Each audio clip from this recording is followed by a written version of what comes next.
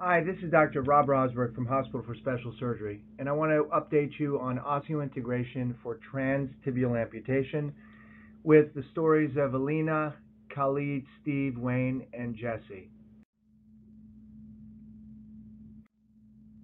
There are advantages of osseointegration, and these include the absence of a socket. Furthermore, it gives patients improved control of their prosthetic leg, improved proprioception, improved bone density since stress is being transmitted through the bone. And in the tibia, it's especially helpful when there's a short residual limb or there are soft tissue issues that make socket fitting difficult. So here's Elena, who's a wounded warrior, had a terrible battle injury to her lower leg, which resulted in the need for amputation, and an osseointegration surgery was performed. This is what it looks like on the front and side views with a direct skeletal connection of the prosthetic leg to the bone. Elena is demonstrating donning and doffing.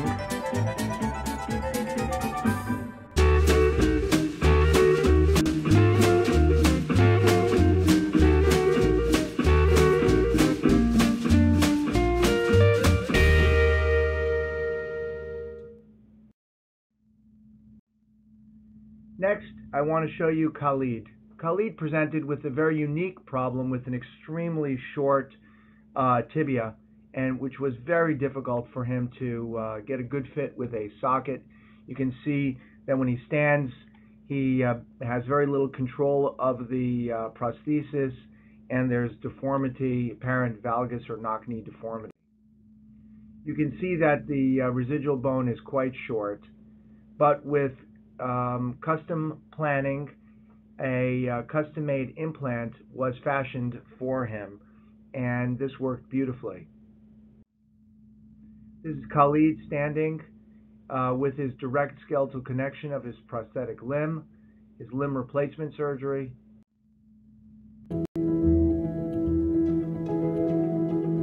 He's got great control of his leg with his knee. He's got a great healthy stoma, and his ambulation is fantastic.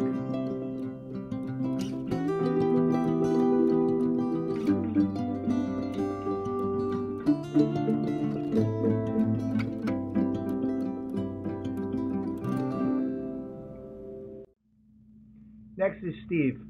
Steve presented with a difficult problem because he had such poor soft tissue after this traumatic injury, and wearing a socket was torture for him. He could not wear a socket. There were bony prominences, the skin was poor, and he had been through countless number of sockets, and it just did not work for him.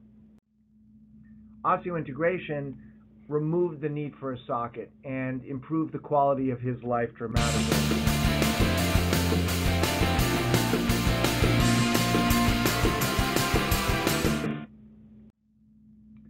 Next is Wayne. Wayne is an Amish farmer who does a lot of manual work and was not doing well with his below-knee amputation and socket.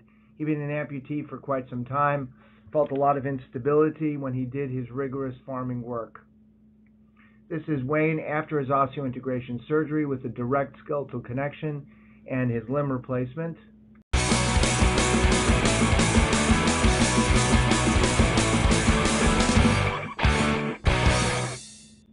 I didn't ask him to run, but he just did it.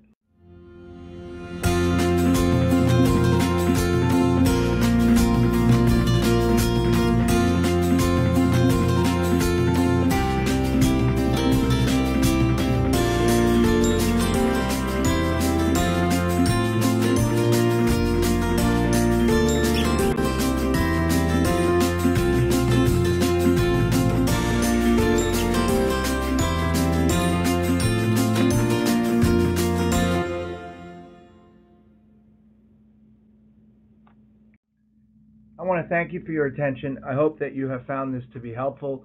Please check out the additional resources listed below.